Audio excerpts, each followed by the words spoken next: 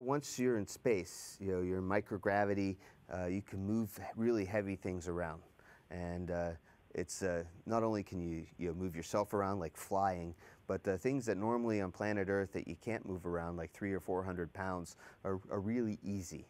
And I remember when we were still building the space station and a space shuttle came up to visit us aboard the space station, and they brought this really big module. Now we picked it up with a robot arm, connected it to the space station. On the inside had all kinds of cargo, including like a 1,200-pound water recycling rack. And I remember my friend Don Pettit, he came up with that mission, and he and I were moving this rack around, just two of us, moving a 1,200-pound rack, and we were standing on the ceiling or on the walls and just moving it gently along.